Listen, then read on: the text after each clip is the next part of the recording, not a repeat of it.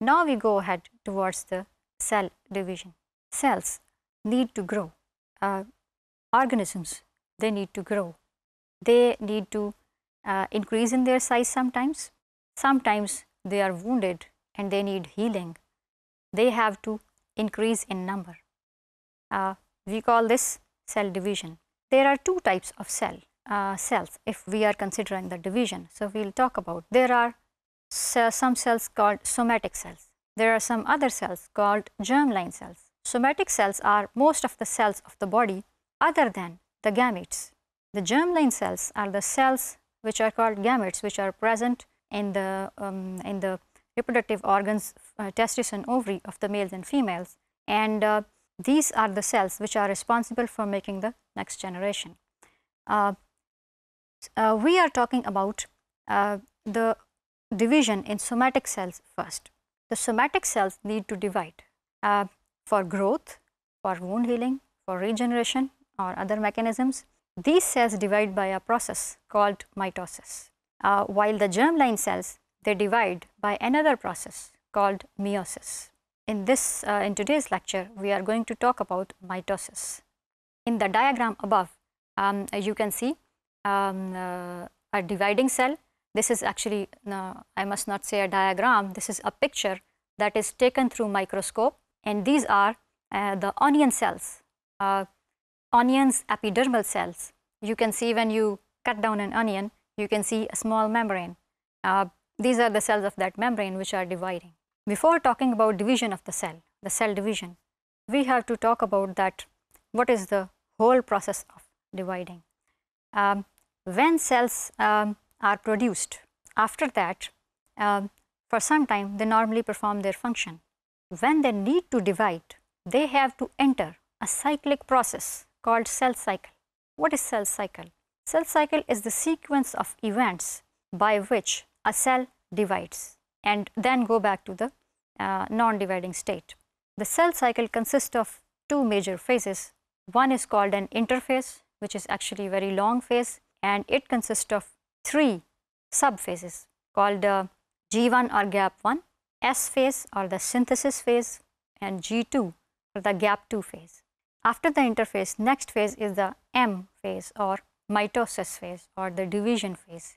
Interphase is actually a preparatory phase for the M phase, because cell need to prepare itself for division before it enters into the division phase. The G0 or the gap 0 is also called a resting stage. This is the stage when cell do not divide. Here you can see a diagram which shows the interphase and the mitotic phase, the M phase. As you can see, that interphase makes about 80 to 90% of the cell cycle, and the remaining small phase is called the mitotic phase, M phase. Interphase, as you can see, is again divided into these three phases as I have described: the G1 or gap 1, the S or the DNA synthesis phase, the G2 phase, then comes the M phase. After M phase, just at the start of G1, cell can enter into the G0 phase or the resting phase and stop dividing. If cell enters into the interphase, then it means it is going to divide. If it is not going to divide, it is genetically programmed to not to do so, then it sustains in the G0 phase. For example, our nerve cells, they do not divide. They stay throughout their lifetime, throughout our lifetimes in the G0 phase. This is the reason that if there is a injury to the nerve cells, they are never replaced, because these cells do not divide for wound healing or for replacing themselves. Now we look at the details of these phases. The gap 1 or G1. In this phase, this is the first phase of the first part of the interphase. In G1, cells increase in size, and as we know that after G1 phase, the next phase which is coming is the S or the synthesis phase. Synthesis is the DNA synthesis phase, in which DNA have to be synthesized. In the gap 1 or G1 phase, cell prepare itself for the DNA synthesis. We call it replication or duplication.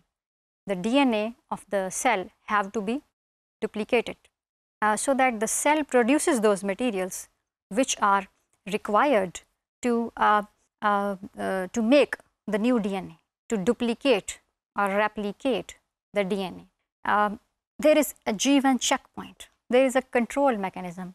This control mechanism checks, or G1 checkpoint checks, that whether all the materials which are required for entering into the S phase, the synthesis phase, are they ready or they are not. If all these materials are ready, then cell enters into the S phase. If they are not, cell have to complete making of those elements. For example, if an enzyme required for DNA synthesis is not formed or is formed in lesser quantity, then G1 checkpoint stops cell from entering into the S phase, and it will make the enzyme and then enters into the S phase.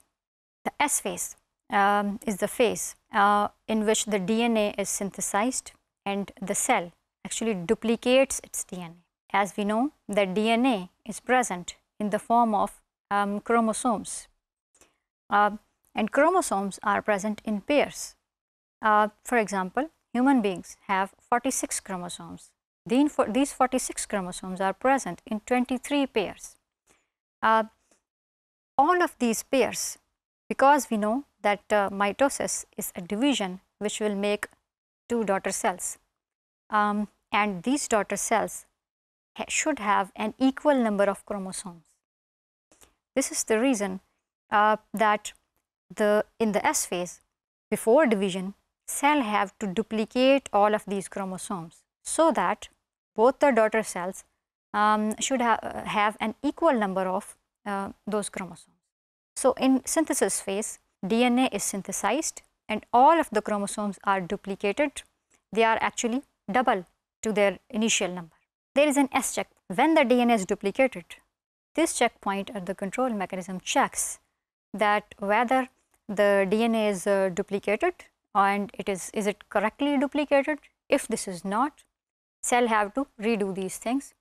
If cell is not able to do so, it is stopped. When it completes its things which are required for the duplication, and duplication is complete and correct, then cells enter into the gap 2 or G2 phase. Now comes the G2 or the gap 2. In this phase, cell again continue increasing its size, that is, it grows. And as we know that after gap 2 phase, the phase which is coming is the mitosis or the division phase.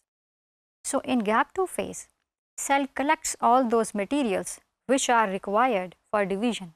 The most important element, the most important thing which is made or produced during this phase are the microtubules, because microtubules are required to move chromosomes, to attach with the chromosomes and then move them correctly towards the poles of the cell. There is a G2 checkpoint which checks whether all the materials required for the M phase complete or not. If they are complete, checkpoint allows the cell to go ahead towards the mitosis or the division, or if they are not complete, then the control mechanism stop the cell over there and cell have to remake all of its materials. When it completes, the cell enters into the M or mitosis phase. Now mitosis, M phase, the division. In mitosis, basically mitosis, in the mitosis, cell have to be duplicated. Cell have to divide into two daughter cells. At this division, cell growth is totally stopped.